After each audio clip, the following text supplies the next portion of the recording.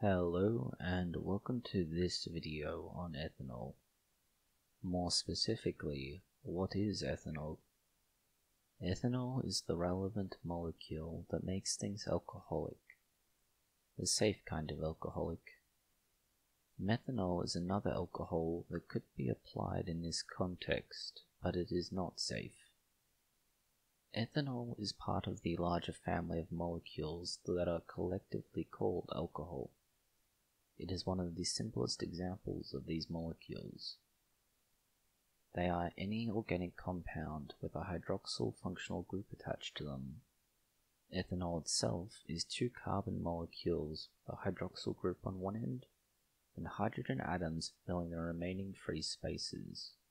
This description might be either too simplistic or a little too technical, and so the next part of this video will break the concepts into more manageable pieces. Alcohol is used in a colloquial context and is only a reference to ethanol. As you would know, yeast produce many different alcohols during fermentation, and some of these are in appreciable quantities. They are all made as a product of anaerobic fermentation, or in some cases produced from an industrial process. In the first instance, when the yeast metabolizes sugar without oxygen, this is anaerobic fermentation. The sugars are broken down into glucose, and then glucose becomes pyruvate. The pyruvate is modified to acetaldehyde in order to create energy. This is then further modified, this time via enzymes, to move the oxygen molecule by reducing it to a single electron bond, and this frees a space for a hydrogen ion. This last movement is the part that makes it alcohol. The oxygen and hydrogen part are what chemistry calls a hydroxyl group. The HIDR part of this indicates hydrogen, and the OXYL means oxygen. It is a sort of arm that reaches a little away from the carbon backbone of the alcohol. Specifically, there is actually a 109-degree bend between the last carbon and the hydrogen atom. This is a consequence of the physics of the hydroxyl unit.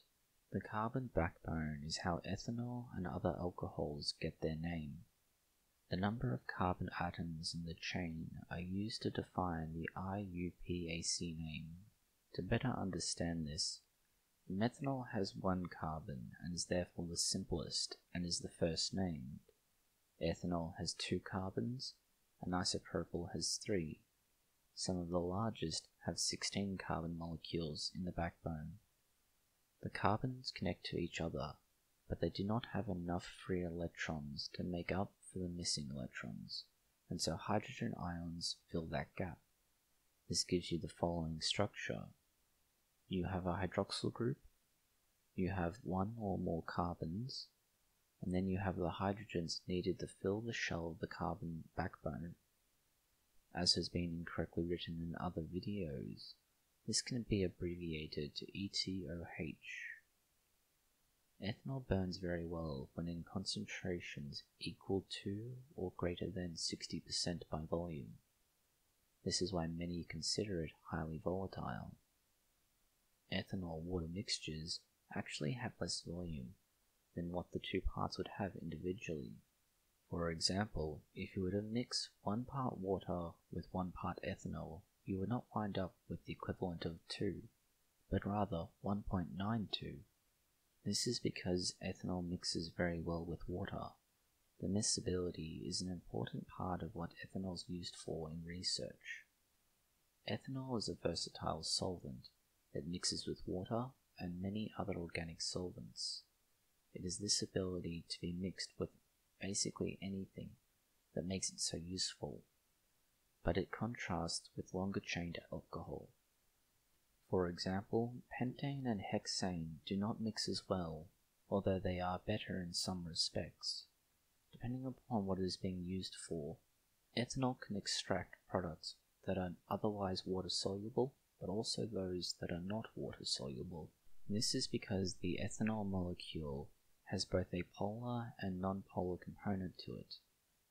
The polar part of this comes from the hydroxyl group, whereas the remaining part of it is considered relatively non-polar. This dual nature allows it to interact with many things that it would otherwise not be able to. When ethanol is being produced industrially, they do not require large yeast vats. Instead, CO2 can be reduced with hydrogen, which produces ethanol, acetic acid, and other alcohols. Ethanol is often treated as just a thing that occurs naturally, but it is very interesting, if fundamental chemical.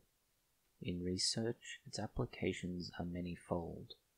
To be treated as just another chemical that occurs naturally does something of a disservice to ethanol, considering its use, how it's made, and how simple it is for what it does. Thank you for watching this video. If you have found it interesting, consider liking, sharing, and subscribing. Please post any comments, questions, or suggestions below.